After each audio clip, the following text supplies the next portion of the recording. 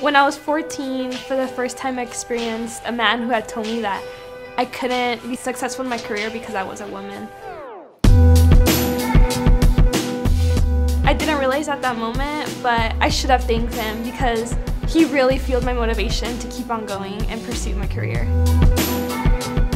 My name is Aileen, and I am a first-generation college student. I am a woman of color. Going into TechBridge, I had no idea what it meant to be an engineer. I tell people that I honestly went the first day because they gave out free pizza. But that really was the start to this exposure that I never knew a woman could be an engineer. And from then on, I just fell in love with it and I just kept going and going.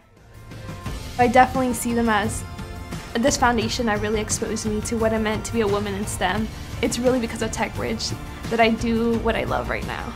And I just really hope that TechBridge can really impact as many girls as possible the same way it impacted me.